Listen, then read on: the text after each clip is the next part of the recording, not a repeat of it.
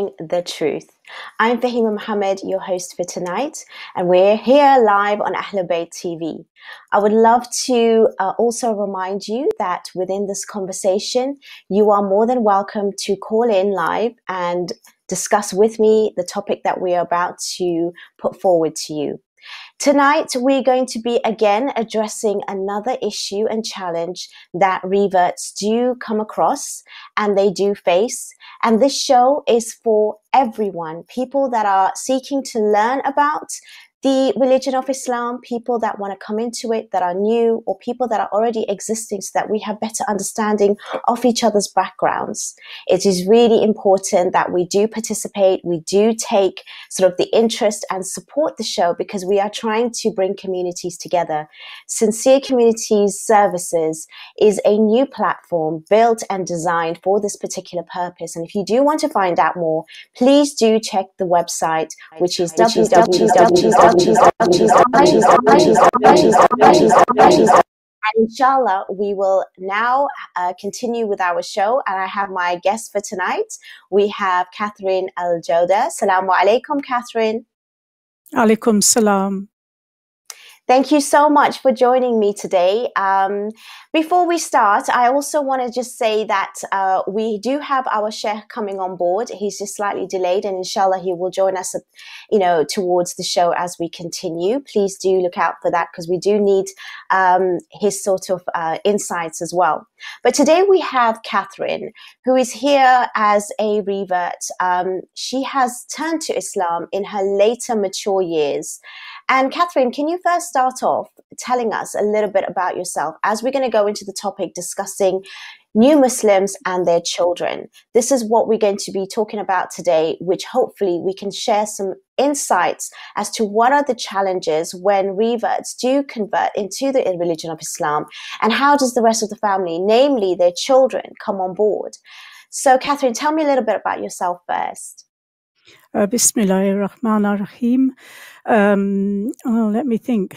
I'm now 59 years old. MashaAllah.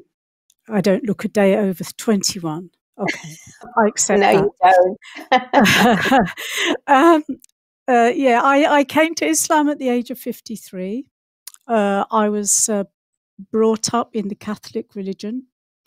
And to be honest with you, there are a lot of similarities, I feel, to the Catholic religion as to Islam.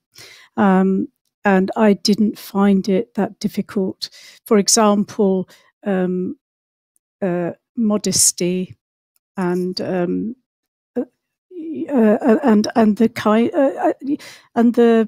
I think modesty is one of the things, but I just didn't find it that difficult. So I was brought up as a Catholic. I left the Catholic faith. I made a conscious decision when I was about 19. And I had about 8 years, which I now call my years in the wilderness. And then I came back to God, to Allah. But I came back still as a Christian, because I didn't know what else I could be. But I never, even from the youngest of ages, I never believed that Jesus was God. And I never understood the idea of the Trinity. And I was like this from a very, very young age. I had a direct relationship with God, and I couldn't understand anything other. So I think I was probably always Muslim, but I didn't know about Islam. And people used to tell me I wasn't Christian, and people used to suggest maybe I was Jew. I was a Jew. No, I'm not a Jew. And in the end, I think in my late 40s, I got tired of being told you're not a Christian, and I thought, actually, you're right, I'm not. So I gave up Christianity as a religion, and I just kept God. And I was very happy. I had no intention of taking up any religion. I was happy with God. He's my one true love, and I was just at peace like that. And then I started speaking to people in Gaza, and you know, and you know, went behind their cause. And we talked a lot about God because there's not much else to, you know, to offer in terms of hope. And it was really interesting because the more I talked to them and the more we talked about God, the more I felt this is my God. You know, this is the God I've known all my life. And I felt closer to these Muslims than I ever felt to the Christians that shared my faith in the past. And then I decided to read the Quran. And once I read the Quran, I thought this is where I should be. Why didn't someone tell me earlier? And so I became a Muslim. But I originally just wanted to be a Muslim. That was enough. But the people in Gaza that I was speaking to said, no, you must choose. You must choose. So I read, and I've always looked for the most direct route, the purest route to Allah. So I became Shia. MashaAllah, that's a beautiful, beautiful introduction. I mean, you've highlighted so much, and I know you've got so much more.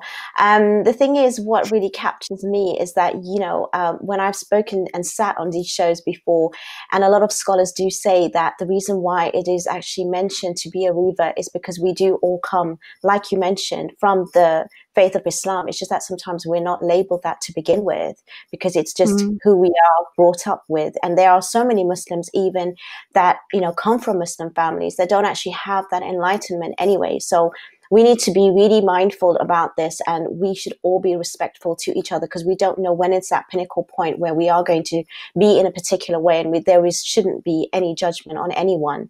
And subhanAllah, that's a very, very beautiful story. Tell me a little bit about your profession and what you do, because I think it's really fitting with even what we're going to speak about today, about the importance of family as well.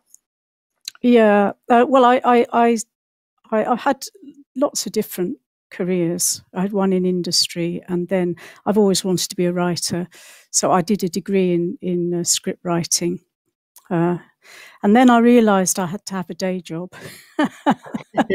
So I did a year of occupational therapy and decided, you know, that the academics was interesting, but the job, no, not for me.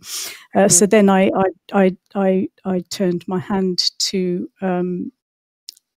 social work. It's a kind of interesting, actually, because I have this great love of God, and I actually wanted to. I like talking about God. I like thinking about God, and I wanted to work as a minister. Actually, I wanted to work as a job with God, and I saw this like a bishop or something, and I said I want to be a minister, but I said there's a problem. I said I don't believe Jesus is God. And I don't believe in the Trinity, you know, so there's the basics actually of Christianity, I don't believe. And he said, oh, well, okay. He said, I think you've got you've got a vocation. He said, run with it. He said, we'll soon find out. So I ran with it and very quickly thought, no, the message I have to bring, I don't think the people here are ready for. So I decided that actually my calling was to work, funny enough, in Jesus's footsteps. And that was strange because I had such a problem with the prophet Jesus as to what I thought about him, how I felt about him, this whole notion as a Christian that he's God. So I don't know why, you know, but the message came, you walking in Christ's footsteps, which is actually on the streets with the poor, with the hungry, with the drug addicts, with the prostitutes, you know, it's like this. So I said, okay, I'll go with that. So I became a social worker, and I've spent the last nearly 17 years working mostly with children and families. And I've done lots of things, but predominantly I've worked with children in care, which is what I'm doing at the moment. That's absolutely lovely and wonderful and really, really inspiring as to how you put yourself out there, especially in those most vulnerable situations. When it comes to our new Muslims and their children, as you've highlighted that you entered into the religion of Islam at a much more mature age. So I would presume that a lot of the times when Muslims do enter, they're not actually taking their entire family with them. And if they are, just single, not yet married, it could be a different story and a stage in their life. Because once they do enter into a marriage, then obviously then they create that family, which is the upbringing of your new sort of faith. But I assume now, which you are obviously going to clarify with me, that you have obviously got much older children and they're not from your own faith as currently as you are. How does that sit with you and how do you manage that? Well, I never had my children baptized. I didn't know why at the time. I tend to go a lot with, if you like, internal messages. What I did was I taught my children about God. I taught them through the Bible because that's all I knew about. We did go to church, but I did not have them baptized into any religion. It was more important they had a love and a relationship with God. And there's 9 years between my children. So before my second daughter was born, my first daughter, at about the age of 7 or 8, asked if she could become baptized into the Christian faith. So that's fine. It's her choice. And I've always felt that it's my children's choice to make that, to choose where they want to, where they fit. So, yeah, we had a baptism. It was very beautiful. A lot of our friends took part and they all gave wishes for her spiritual growth and development and path. And she's remained a Christian. I have from this daughter 5 grandchildren. They are all baptized into the Christian faith. And then I have my younger daughter, who is now 19. And I became a Muslim when she was, I think, about 13. Right. And again, she occasionally said, "Shall I be baptized? Because all my friends are baptized." And I said, "It's up to you. Maybe you should read a little bit about it, or we can talk about it." And she used to think about it and go, "Nah."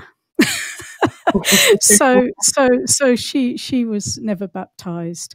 And a bit like fact, Mum. When I became when I became a Muslim, she was actually really angry.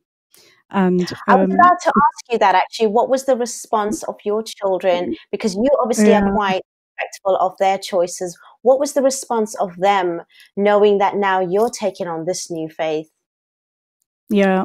Well, my youngest daughter was living with me, and she was really angry.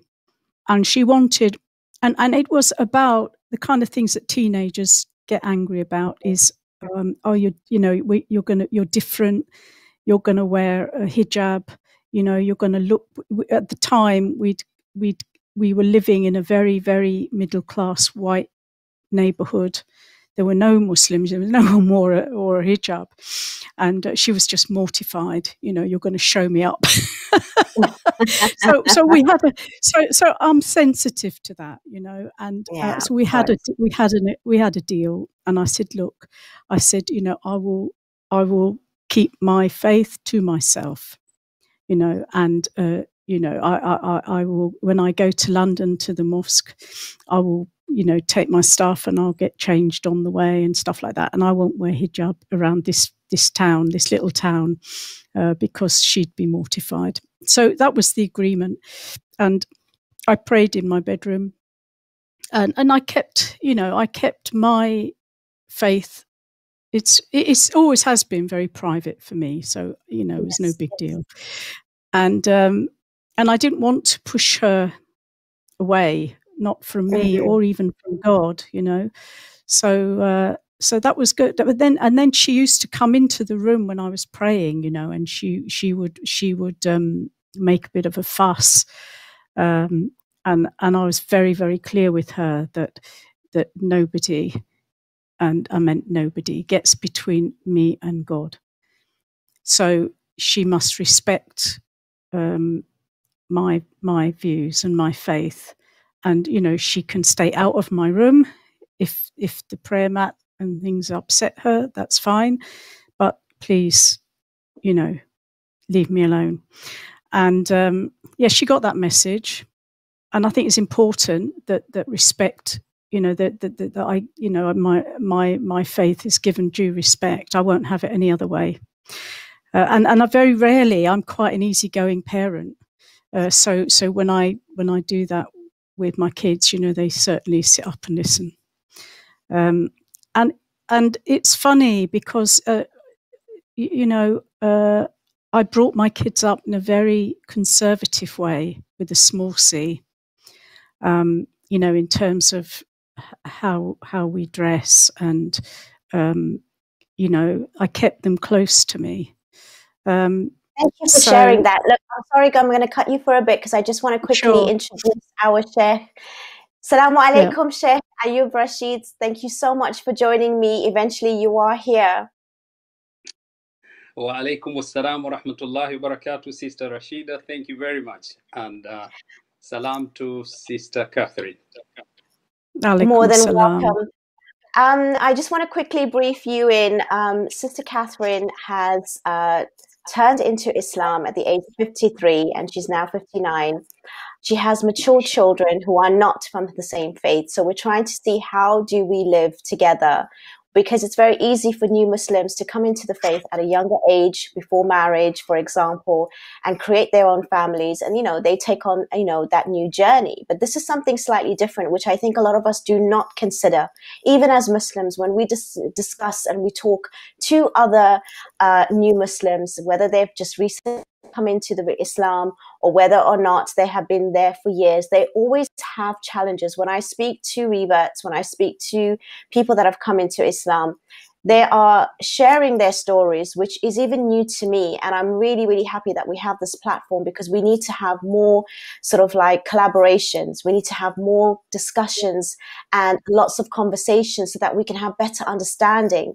And especially when it comes to family dynamics, we always think as Muslims, we are Muslim, we bring up our children in a particular way. But I've even heard so many scholars say that even if you come from a scholar background, does not mean that your children turn out in that particular way. We have great influences out there, and unfortunately, even their own family members are not, you know, influenced in the right way.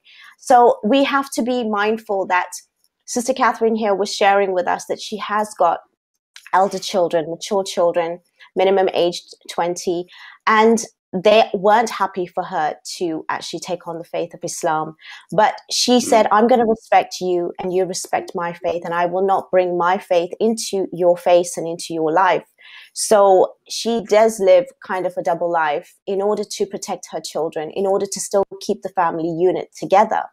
I want to ask you, Sheikh Rashid, what is your opinion about living in a dynamics where the family unit is not of the same faith background? What is the guidance on that, and how do we move forward? I think it's a very, very important question and a very, very important insight that Catherine has shared with us tonight. Could I just... Yes, please. Yes, I was just that my youngest daughter actually did come to Islam in the end. Alhamdulillah. In the name of Allah, the Beneficent, the Merciful. First of all, I thank Allah subhanahu wa ta'ala, the one who gave the light, the guidance to Sister Catherine, and she saw it, she took the opportunity, she became a Muslim. You did the right choice. May Allah bless you, keep you safe, and on Sirat al-Mustaqim, on the right path, inshallah. It is a difficult choice to make when you are a minority within the majority, and they don't understand you. They don't think the choice which you made is a right choice because of propaganda against Muslims, and especially towards women, to the level of prime minister who can make a funny joke. I don't know whether it's a joke or he was serious about that, against women. So it's difficult. However, alhamdulillah, Allah made you to choose this decision and you took it, and now one of your children is a Muslim. Alhamdulillah. What I can say here is that, number one, Islam does not say when someone becomes a Muslim, he should abandon his non-Muslim family. That is un-Islamic, to abandon your family. We see in the Holy Quran where Allah subhanahu wa ta'ala talks about our parents. He says, live with them in kindness. But if they force you to believe or to choose a path which is against Allah, do not obey them, but keep good company with them. So this is the wisdom of the Holy Quran. And when we look at the history, number 2, of Islam, how the Holy Prophet Muhammad sallallahu alayhi wa sallam started his mission in Mecca as well as in Medina, Muslims were the minorities. And you could see that within their families, there were people who are non-Muslims. Take example of Ammar, son of Yasir and Sumayya. It was Ammar, because of his good akhlaq, good mannerism, he made the father and mother to become Muslims. And there were many cases like these. So your example is the example of early Muslims. And how beautiful to say that Rasulullah sallallahu alayhi wa sallam, the Holy Prophet, said, Bada al-Islamu ghariban wa sayaudu ghariban kama bada. Islam started as a new, strange religion to people. And it will go and it will become again strange like the way it started. So your case, it is a case of early Muslims. And it is, number 3, your akhlaq, your morality, the way you carry yourself within the religion, which will attract many people to follow you. Because Islam tells you to be good to your mom, to your dad, to your neighbors, to your children, to the whole community. This is Islam. I wish if people would understand this, then I think many people will become Muslim, the way we see now in America, even here in UK, and in many other parts of the world. So it is a hard decision, difficult to choose, but you have chosen it, and it bears fruits because you want to practice Islam. You know what? The way the scholars say, there are 2 types of Muslims. There's a Muslim by choice, and there's a Muslim by chance. You are a Muslim by choice, and it is because of you many people will become Muslims, God willing. Alhamdulillah. Thank you so much, Sheikh. I'm so happy that you're with us tonight, and to have your wisdom and insights. It's an absolute honor. And what you highlighted is so important, and especially for people that, like you said, we inherit our religion. We still have to choose it, even if we're born into it. It's really, really important that we do that. And Catherine is an amazing example of the manners, the akhlaq, and the way in which she saw her religion. And she did set the boundaries, even if there was conflict at the beginning. Tell me, Catherine, how was the response if you had any Muslim sort of like friends around you, knowing that you were living in a household and had sort of like, children and family, especially children, because people always say, when you're Muslim, then, you have to raise good Muslim children. How was the response, or did you have any response from Muslims in that manner?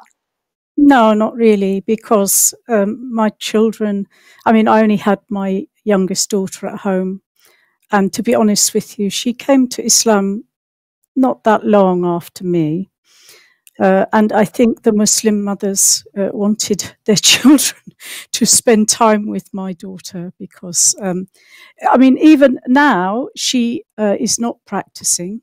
I think that's a normal step for a lot of young people. I went through it myself. But the choices she makes about how she conducts herself and how she lives her life is still as a Muslim. And I'm incredibly proud of her. You know, with my other daughter who doesn't really practice Christianity, the children don't really, my grandchildren don't really, but I pray when I'm there, I pray. And it's funny, my two eldest grandchildren, they're only 7 and 8. And when they were younger as well, they used to come and watch. And, you know, and I think you have to just continue in your beliefs and, you know, and talk to them about God, the same as I did with my own children, and let them see that, you know, I can tell you absolutely that the God of Christianity, I presume the God of Judaism, you know, it's the same God. You know, there's not a lot of Christians think Allah is something, some other God, you know, but I can testify that God and Allah is the same God. It's the God that I adored as a young child and the same God that I adore now. You know, there is absolutely no difference. And that is why when I read the Quran, it made absolute sense. And what is important for me with my own family is they reflect on the presence of God. You know, I can't do any more than be myself. I'm saddened, really. Sometimes my grandchildren are not really brought up, not necessarily religiously, but spiritually. But you know, I'm a long way from them, and there's not much I can do. But I'm proud of the way they are living their lives because they're good people, and this matters. I think you highlighted something really important there as well, which comes on to my next questions, especially to the Sheikh. A lot of Muslims, even today, we have children that we, you know, help them with their practice of Islam, with the rituals. But listening to Catherine, it seems like what highlights to me that our religion, a lot of us forget, it's not just the actual rituals, it's the morals and the religious studies that come together. And I think a lot of even Muslims forget that they can go pray and they come out of their salah and they're not actually making the right choices and decisions. And we need to obviously combine the both. And that's what creates that real essence of our religion. What is your take on hearing Catherine, Sheikh? Yeah, indeed, what she said and what you say too, we see that in the understanding of many scholars within the religion of Islam, they say that any messenger who was sent by God to people came to do 3 things. Number 1, to preach to people about God. And as Catherine said, that the God is the same God. If you look, for example, at Surah Al-Ankabut, in verse number 46, the last part of the verse says, وَقُولُوا آمَنَّا بِالَّذِي أُنزِلَ إِلَيْنَا, and say, we believe in that which has been revealed to us and revealed to you. Our God and your God is one, and to him do we surrender.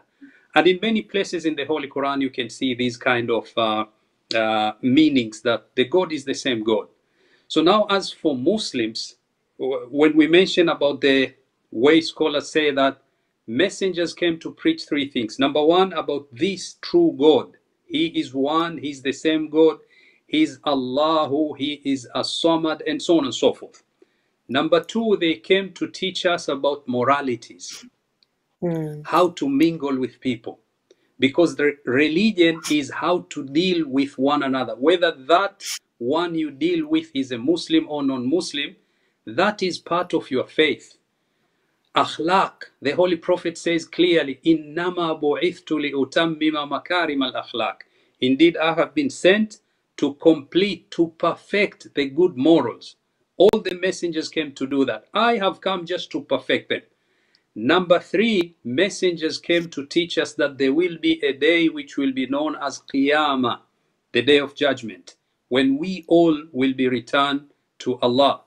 So now if you take us as Muslims, if anyone forgets about the issue of moralities and how to deal with people, then it seems that he doesn't understand that Islam is a ritual, Islam is akhlaq, Islam is, the way other scholars say, al-imanu wal-amal. It is faith and actions. You can't say, I'm a believer, you go, you pray, and then when you come outside the masjid, you are not a Muslim.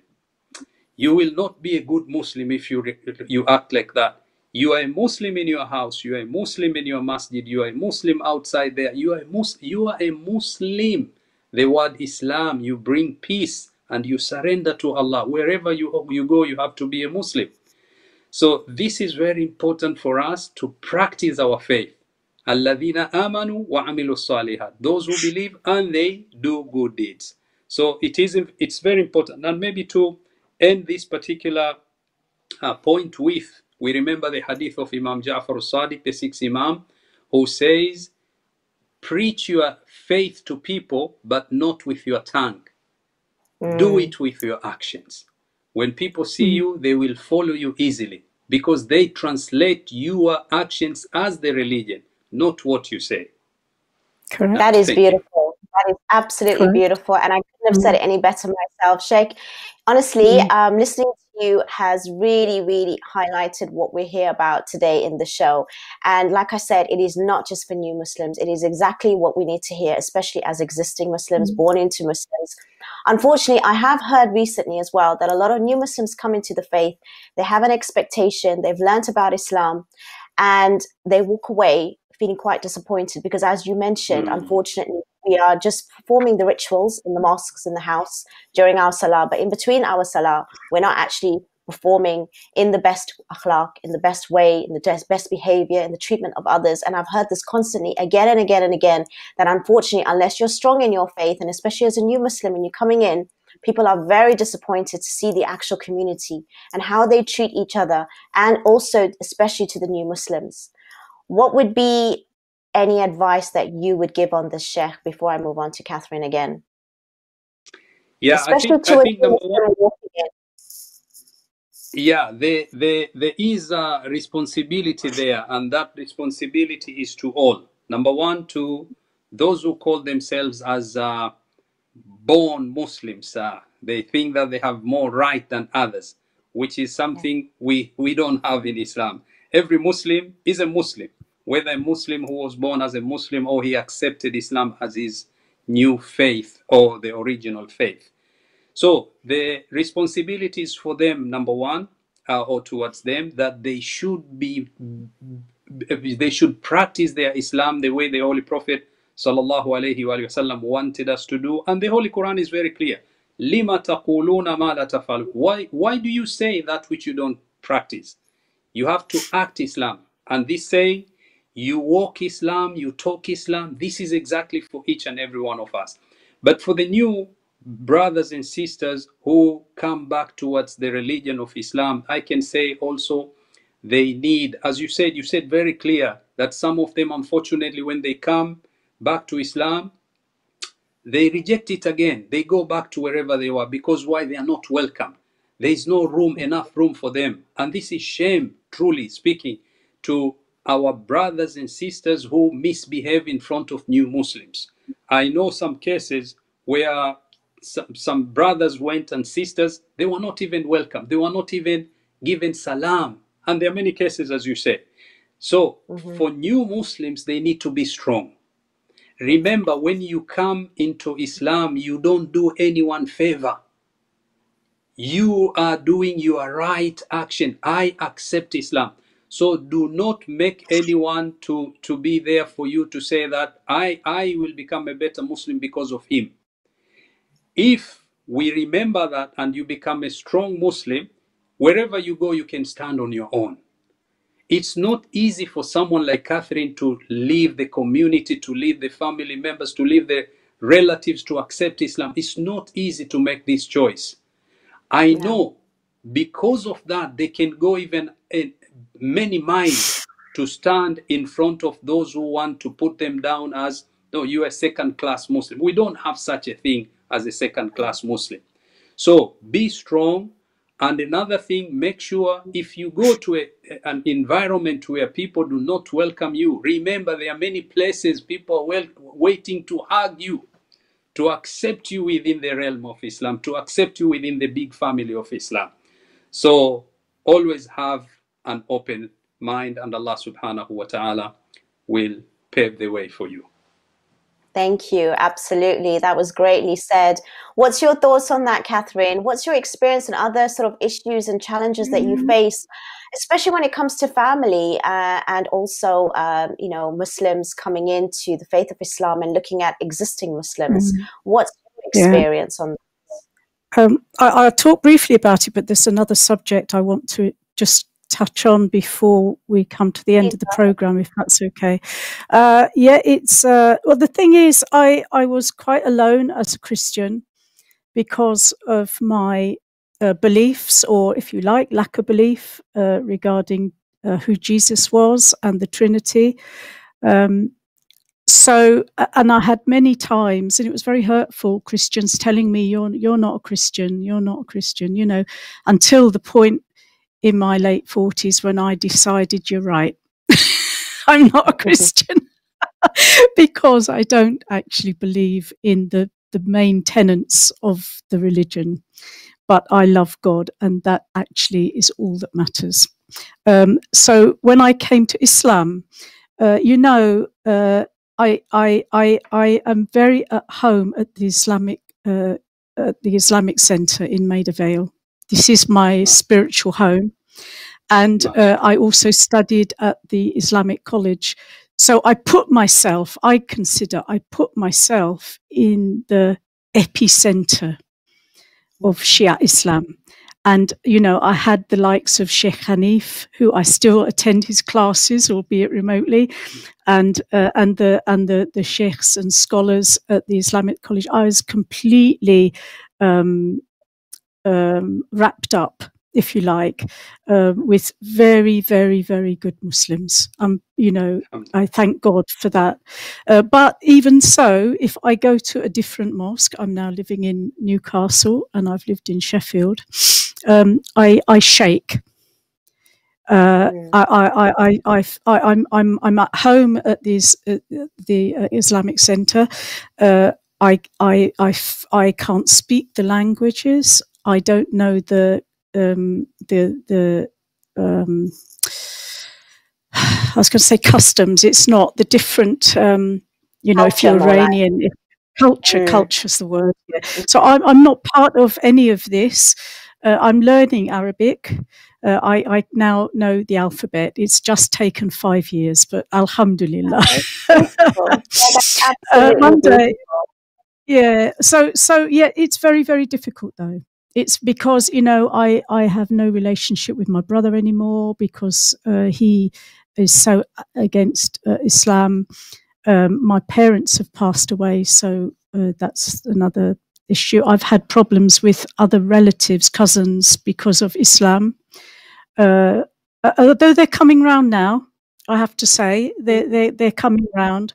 But it is very hard for new Muslims. One of the things about Islam, and it is true, Islam is a complete way of life. And that's one thing that, as at my age, definitely, I'm never going to have. I'm never going to have that total experience because I wasn't immersed in it from a young age. It might be different for young women who marry a Muslim and they are surrounded by the family and feel much more embraced into the day-to-day living of the religion, of the culture, you know, even the languages, and of course their children will be born into Islam, and they can learn a lot through their children as well. My situation's very different, but I you know, I'm used to being alone with my faith, so for me it's okay. I didn't go to the mosque to shake people's hands or say salam. I go to the mosque to meet my God and to give thanks. And it's the same as going to church. You know, I can't say I believe in Jesus. I can't say it because I do as a prophet, but I can't say that he's a God. I just cannot. But I can go to church and give thanks to God for all the good things. I just want to very quickly, because as you know, I'm a social worker and I work with children in care, and I'm very concerned. I want to do a PhD in the subject. It's just funding at the moment is an issue, but I'm very concerned about children that go into foster care. Because we can't get enough Muslim foster carers coming forward for whatever reason, and there are lots of reasons for that. And it's not just because they're Muslim; it's because the structure. You know, the poverty, not enough. They need a spare bedroom, all sorts, and all sorts of reasons. So a lot of Muslim children go into non-Muslim foster families or even adoptive families. And even if, I know that a lot of foster carers, they know they should have a prayer mat. They know they should eat halal meat. They know that they fast in Ramadan. But I don't know if they really know a great deal more than that. I mean, in fairness, some foster carers go to huge lengths. Really, they go to the mosques, they go to the madrasas with the children. You know, they go to great lengths, but not everyone feels they wish to do that. So a lot of them know the basics, but they're not really able to support Muslim children in this complete, holistic, wraparound way that a Muslim child is brought up in, with a complete lifestyle and a way of thinking. And it concerns me greatly. And I want to, I hope to research into what the lived experiences of Muslims in care have been for those that have been in Muslim families, because not always, the cultures are so different, the sects are so different, so for a social worker, it's a Muslim. Okay, put them with a Muslim, but they could be completely different. Some Muslims practice very strictly, others less so, others not at all, so I'm very interested to know what the real situation for our Muslim children when they go into care or are adopted. Sometimes just being a brown person is enough. Oh, they're a brown person. Well, they're a brown person. Okay, we put them together. I've had Afghan Muslims being put with Sikhs, for example. It's not necessarily a good combination, but they just say, they're brown. So it must be okay. It's so important that you're here today because you've highlighted something which I didn't even think about, and that's why I love these conversations. And having your profession is so vital. And alhamdulillah, even having you on the show is an absolute pleasure and honor. And the fact that you raised this about foster care, which I know a lot of Muslim children, myself personally, that have gone into families that unfortunately are not Muslim, and we are lacking that in our Islamic sort of leadership, where we're not taking that sort of stance to place ourselves in these positions, to actually have the kind of say that if there is a Muslim child, these are the requirements, these are the guidelines, and this is how we need to encourage even other families to, because there's a lot of families that can't have children. There's a lot of families that have these kinds of issues, and that is an option for them to continue to have, but we're not talking about this. We're not raising these issues. Sheikh, what is the sort of like ruling as well when Muslim children go into other families, or can even a Muslim foster parent take in a child that is not Muslim? What is the stance on that? It's a very, very important sort of issue that Catherine has raised.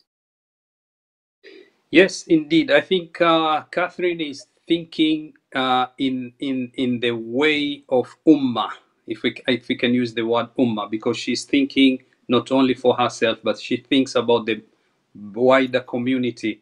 And may Allah bless you, make it easy, inshallah, for you to complete, inshallah, your PhD, inshallah. We'll keep you in your dua. And if we can be of any help, please do not hesitate to be in touch, inshallah. Now, one thing which we need to understand regarding the issue of fostering children, taking them into our,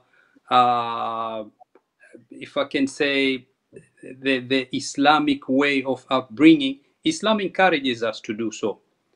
Islam encourages us to take care of children, whether those children are Muslim or not Muslims. It doesn't matter. They are human beings. And in the Holy Quran is very clear. If you kill one person, it is as if you have killed the whole humanity. And if you raise one person, it is as if you have raised the whole humanity. And Imam Ali alayhi salam makes it very clear. A human being is either your brother in faith or you are equal in humanity. So we need to think about that.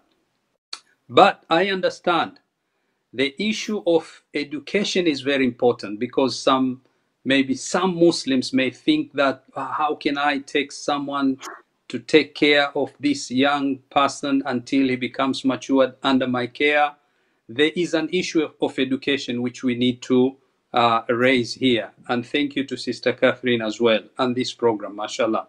Number two, there are jurisprudential issues regarding the issue of fostering. When this child becomes matured, then there is an issue of hijab between men and women. So it's just an education. It doesn't say when they become matured, but baligh, then you take them out of your custody. It's not like that. But we need to continue to observe the laws which are there and to continue to take care of a human being who is in need. And the most important thing here, not to allow the faith of our young children who are taken into fostering and other cares by people who are not of the same faith. We need to think about that. If we don't take care of the young children now, eventually we will have adults with Muslim names, but they're not Muslims. And then we will be responsible for that. I believe all those who have come to live in the Western world, Muslims who have come to live in the Western world, in one way or the other, they have a responsibility to take care of the community which they live in and the wider community which is for those who are not Muslims. Now. Brilliant. Absolutely brilliant. That does really highlight a lot. What else would you sort of suggest, Catherine, especially working on the ground with the social care work that you do? What would you like to see amongst the Muslims that can assist in what you raised? Yeah. Well, part of the research I want to do is in what we call kinship care. Now, kinship care is, for example, Imam Ali is an example of kinship care. He was brought up by his cousin.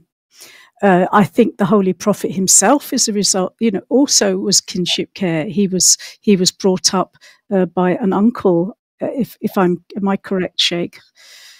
Yes, you are. So yeah.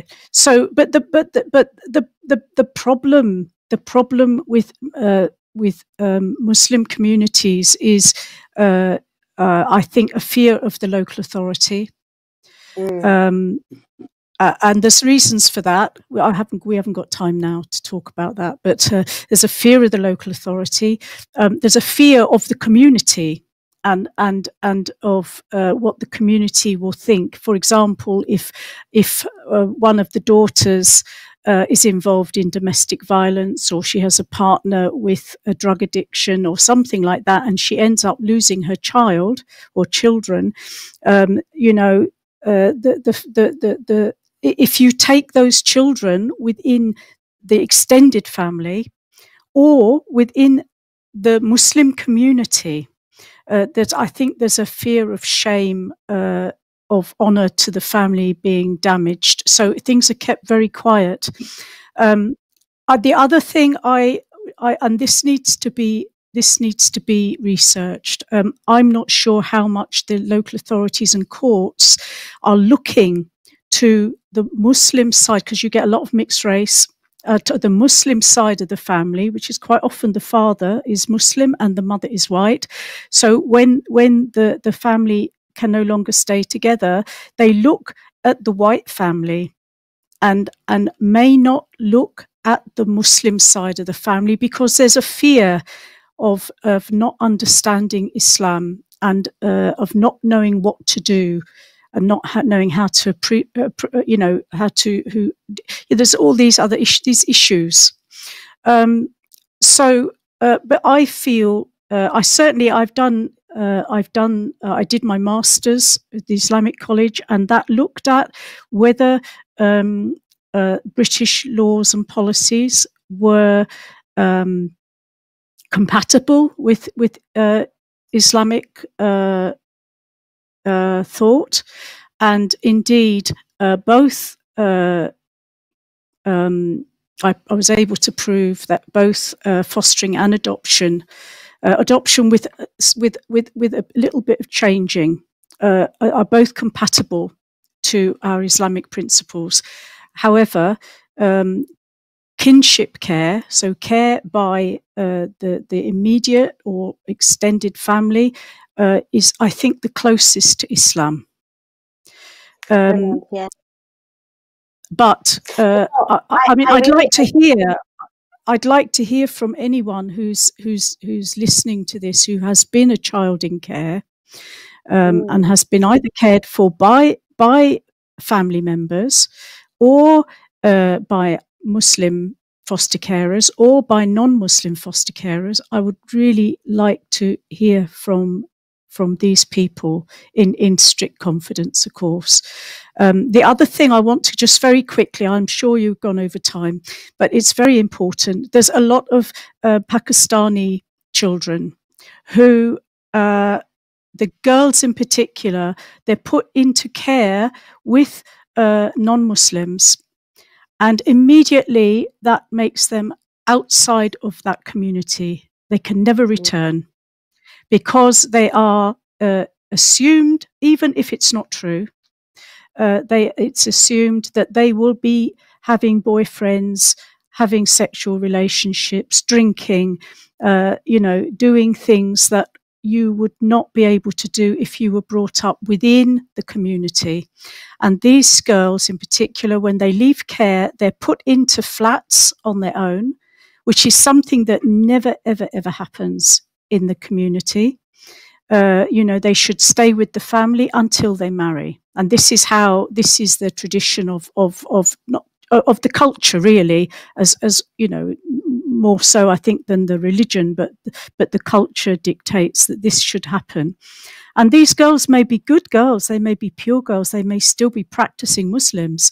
However, they're tarnished with the fact they've been in care in non-Muslim families. And in fact, there's so little understood about Islam and about the importance of the family and the culture, the cultural meaning for Muslims to be together in the community, that, social workers can actually encourage children, to have a boyfriend or a girlfriend, because they think they're doing them a favor. They think they're giving them freedom, when actually they're destroying their future chances as part of their own community, and they are then cast outs.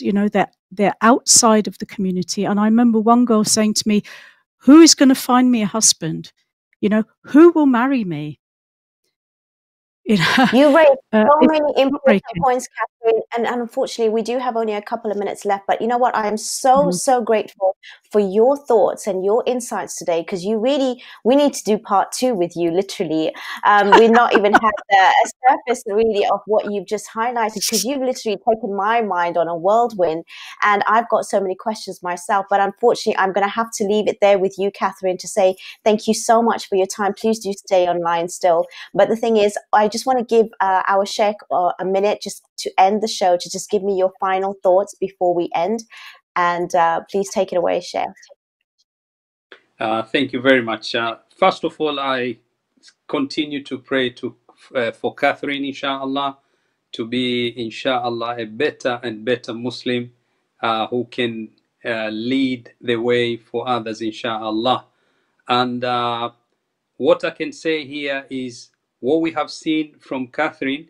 This is exactly what the Ummah of Islam wants. This Ummah, this Muslim bigger family, will always continue to flourish because of the many ethnicities which are coming towards Islam. Islam is not the religion for one particular tribe or nation. Islam is for every human being. And when we come together, you can see the outcome will be the better outcome, insha'Allah ta'ala. So for that, I can say thank you to you, Sister Rashida, for inviting us. And please have a program where you can talk about fostering, care, and all those issues, because they are very important. Absolutely. Thank you so much. And I'm so sorry that I've had to cut you both a little bit short because of time, but it's been an absolute pleasure. Thank you so much for watching as well. Inshallah, we will be back with another guest on another show, and I will take your advice on board, and hopefully we will discuss more on fostering. Thank you so much, Catherine, for sharing your insights. It's been so valuable. And inshallah, thank you, viewers, for taking part and supporting and watching. That's why these shows are here, to raise such important